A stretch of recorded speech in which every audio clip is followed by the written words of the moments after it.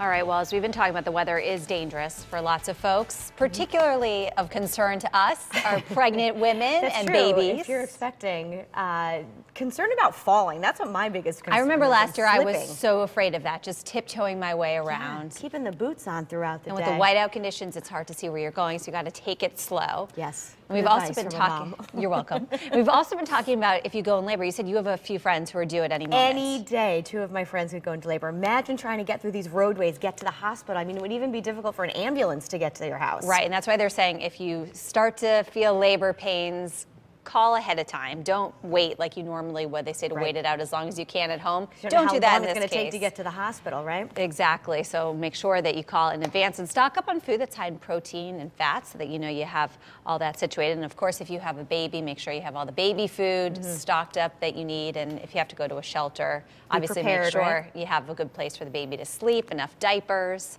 that kind of stuff. Take it easy. Bottom line, Bottom right? line, take it easy. We've got your back though, Teresa. We're going to watch out for you. Make sure thanks, you don't Allie. walk alone. That's very As good. you should with any pregnant people, you know. Give them an extra assistance during the storm. There you go. As they say, you're being safe for two. It's true, Yeah, right? yeah. Our Valid future point. Use 8 member in here. That's right.